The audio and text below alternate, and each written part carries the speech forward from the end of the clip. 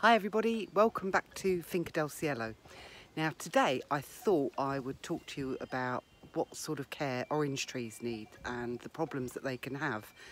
But some of these things they apply to pretty much all fruit trees, so hopefully there'll be some useful hints and tips for you today. When we moved here just over 2 years ago, we knew nothing at all about trees.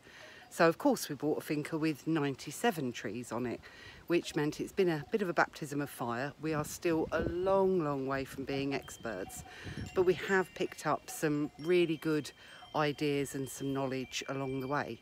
So I'm standing by one of our orange trees. Let me just turn you around. So if I just come out a little bit, you can see the size of one of these trees. First thing you'll notice is that actually it's not too tall. There is absolutely no point growing fruit 30 foot up in the air where you're never going to be able to get it. So we learned that one fairly quickly. Secondly, the really important thing with fruit trees is they need sun and they need water. So the saying here in Spain is a bird should be able to fly through the tree. So you cut the middle out so that the tree can get plenty of sunshine and it will give you lovely, great big juicy fruit. So you can see here in the middle of this tree how the centre is cut out so that the light can get all the way through the tree. And this year we did do a really big prune on the trees, so we actually thinned everything out. You can see the sky through the trees. And apart from the fact that that makes it look absolutely gorgeous in the morning when the sun rises, it does actually make for very good healthy trees. So what problems do orange trees in particular have? Well, they can be quite fickle. They are prone to pests and diseases. And the thing that we found the hardest to learn was we would see a problem on a tree and look it up online and go, oh, I've got leaf curl. And then there's about 5 different reasons why leaves might curl on a tree. It could be water stress. So that could be too much water, too little water. It could be pests, or it could be a disease, a fungal disease. So then you go, well, how do I know? Am I giving it too much water or not enough water? So we've learnt now to look closely at the trees and look for more clues. So for example, I'm just going to show you here. Can you see this leaf is curling? Now this is actually a water shoot. This is bad. We don't want these water shoots growing in the middle of the tree. They will take all of the water instead of it going to the fruit. So all we do, sorry if I'm jiggling you around a little bit, we would just come through and just take these off. And this is something that is ongoing throughout the course of the year. So I've started now. This is the terrible thing about orange trees, is you start to see things that need doing, and before you know it, you've been standing at that tree for an hour. So water shoots, important to get rid of those. And you can see already that's let even more light in.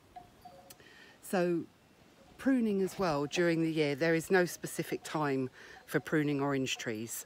It's a case of doing what needs doing to them when they need it. So throughout the year we'll be cutting away dead wood.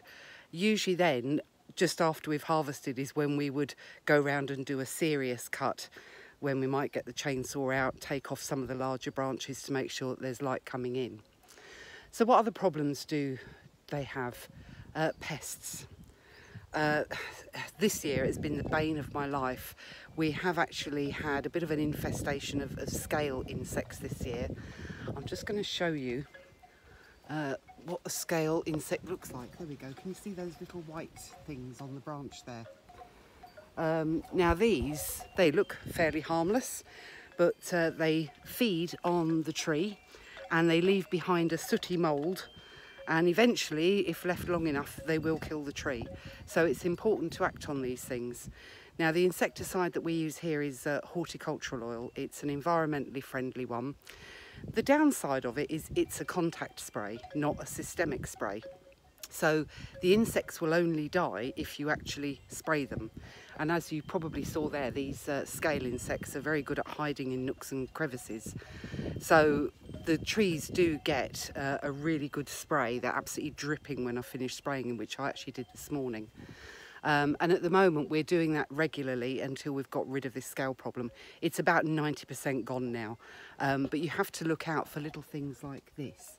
Can you see these tiny little white bits? These are going to be scale. These are scale babies. You think, oh, it's just a bit of fluff on the tree, but they will grow into scale. So it's important to try and nip this problem in the bud, because if you get a really bad infestation, you will start to lose trees, and it spreads from tree to tree so quickly. The other thing to look out for are aphids. Now, a telltale sign of an aphid problem is not only the fact that you can see them on the back of the leaves, but also you'll see ants crawling up the trees. Now, ants rather like farming themselves, so they set up aphid farms on the leaves of the tree. So if you see a line of ants going up your tree, follow them, look where they're going, and you'll see where you've got an aphid problem. So again, the aphids are sucking on the leaves on the tree and taking all the goodness from the tree, and then the ants come and eat the secretion from the aphids. So again, it's really important to get on top of that quite quickly. The good thing about horticultural oil is, apart from the fact that it's environmentally friendly and quite a lot cheaper than a lot of other chemical options, is that it will kill anything that is soft-bodied. So it will do the scale, it will do the aphids, and you can also have a go at the ants as well. The other thing that's very good for ants is diatomaceous earth. So sometimes we will see, I think you can see on this tree over here, we've got some diatomaceous earth around the bottom of the tree, and as the ants crawl through it, it basically melts them. But again, it's a good environmentally friendly option. So when we're spraying a tree, how do I approach it? Tip number one, this is really important. When you're working inside the trees, wear a silly hat. There is nothing worse than having ants crawling through your hair. It's really not pleasant. Learnt that one very, very early on. So usually I will start by coming inside into the centre of the trees and spraying everywhere that I can on this inside part. I tend to find that most insects will actually be in this middle section. It's obviously calmer in here. They're less bothered by any weather. So this is a good place to start. So I come inside and do the inside of the tree, all up everywhere.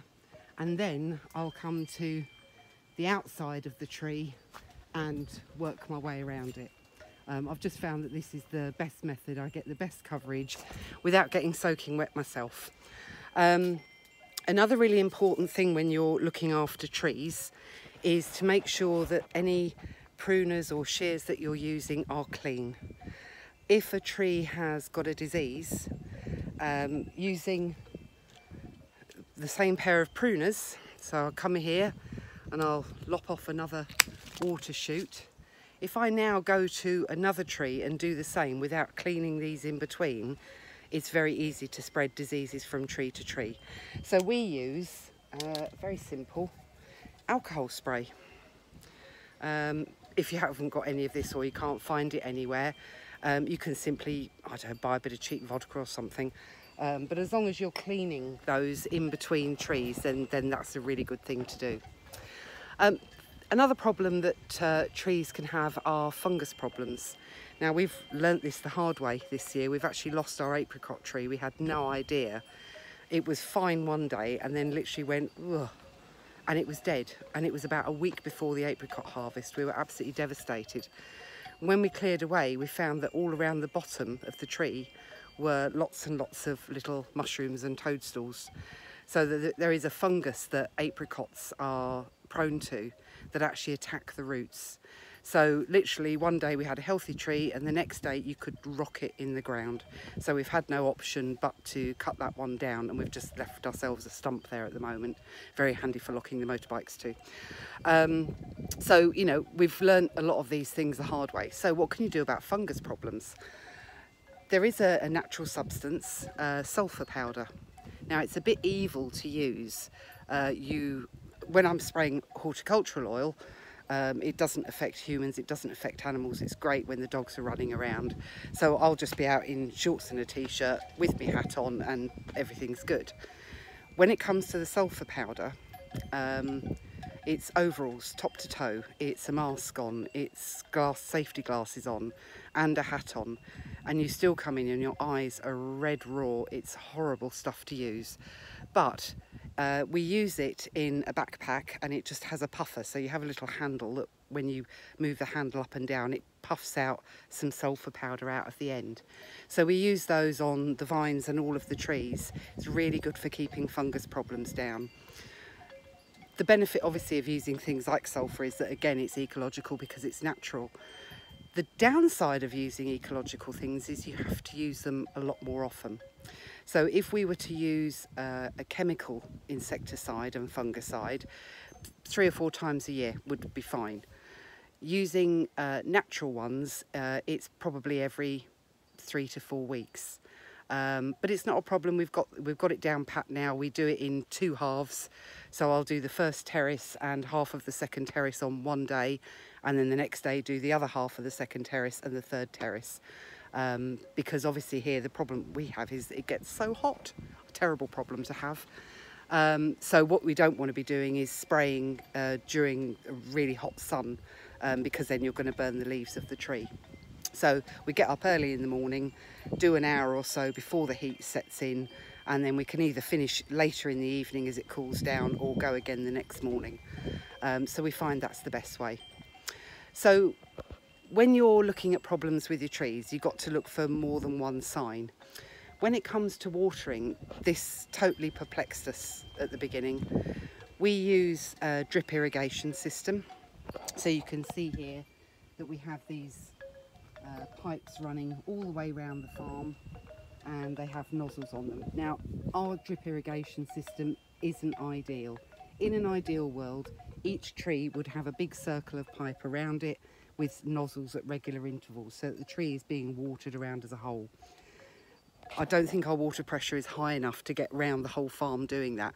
We have sectioned the farm off, so we can actually go, right, we're going to water the first terrace, or we're just going to do the second terrace. But even then, I mean, our water pressure is 10 bar, and it still wouldn't be enough to push it around if we had too many nozzles.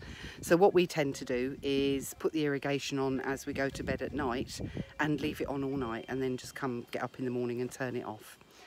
So how can you tell if a tree needs watering? Like I say, signs like leaf curl will tell you, but leaf curl could be too much or not enough water. Leaves going yellow, it could be too much or not enough water. So we were sitting there going, help, how do I know which one it is? Do I need to water them, or do I need to leave them for a week? So it's a very, very simple trick for knowing whether a tree needs water or not. Let me show you this leaf here. Can you see this leaf has started to fold up? That means it needs water. It's as simple as that. When your leaves are nice and flat, they don't need water. If you do that with a leaf and it crinkles, it needs water.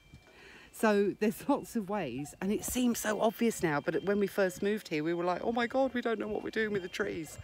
So you can have a look at a tree, and on here you can see most of the leaves are actually perfectly happy. There's the odd one that's starting to curl. This means that we will need to water in the next couple of days. But you don't want to go too early on watering, because overwatering is as bad as underwatering. So my last thing about looking after the trees, it's really important, sorry, I'm under a tree at the moment, it's really important to clear up after you've pruned. So where I've cut these water shoots off, before I move on to another tree, these will get picked up. And that's especially important if you are pruning to get rid of some disease or pests. They do say that the most effective way to get rid of pests out of trees is to actually go and hand pick the insects off and remove any diseased or infected leaves. So the last thing you want to do is throw those on the ground, walk away, have a nice cup of tea, and just leave them there, because obviously the pests are just going to go straight back up the tree again. So in an orchard, cleanliness is really, really important. Clean any tools that you're going to use so that you're not infecting one tree to another. Pick up after yourself when you finish pruning, and just keep an eye on them, look at them. Make sure that the sun can get in, that the air can get through. If you leave your tree to overgrow, you will still get fruit, but it will be small and it won't be at all impressive and it won't be very juicy. So the idea is you have maybe slightly less fruit, but it's a brilliant quality, and that's what you want at the end of the day. So we did a massive cut on the trees in the spring. So we're actually not going to get very many oranges this year, and that's fine. Sometimes you just have to take the hit. I'm going to show you one other tree. Just come around the corner here. And this is a mandarin tree. Now, I did a blog on this a couple of months ago, that we did a skeleton cut. So we actually chopped it down until it was just a few bare trunks, the trunk and the branches here. And in just a couple of short months, can you see how the tree has pushed to recover? So doing a skeleton cut, it's a bit scary. It looks like you've killed your tree, but actually it's like pushing a reset button. So we will start to prune this down slightly now. A tree, the first thing it wants to do is cover its trunk to protect it from the sun. So we won't take everything off from the middle. We'll wait now until the canopy has started to extend over the top so that the trunk will still be protected, but then we can start to shape it there in the middle so that the sun and the air can get through. So that's what we've learnt so far about trees. Look at them regularly, don't just walk past them. Have a look for signs of insects, have a look for signs of disease, check the leaves to see if they need watering, and also fertiliser is important. A couple of times a year we'll go and buy granular fertiliser, and it was quite funny when we first did it. We read that we needed to very carefully measure it out per tree and place it at the edge of the canopy in a circle around the tree. And at the time our builder was here and he sort of came up to us and said, "What on earth are you doing?" And we went, "Well, we're putting the fertiliser around the trees." So he picked up a scoop, put it in the bag, threw it up in the middle of the tree, and as it came down it spread beautifully all around the bottom of the tree, around the whole canopy. So what was taking us a day to do now takes us about half an hour, and that's to do all of the trees. But the granular one's very good. It then gets just watered in as we water the trees, and if we get a bit of rain, that's absolutely perfect. So a couple of times a year for some fertiliser. Look out for insects, look out for disease such as fungus diseases. You'll see that on the leaves and on the fruit. And tackle it straight away. Whatever you do, don't be tempted to leave a problem, because it will become an enormous problem very, very quickly on a fruit tree. So I hope you've enjoyed our little tour of one of our lovely orange trees. As you can see, I do like to have some wind chimes under here. It's lovely sitting indoors in the evening listening to those go. So I hope that's been helpful. Thank you for joining us again, and hopefully we'll see you again soon. So from a very hot and sunny Finca del Cielo, have a lovely rest of the day, and I'll see you soon. Bye.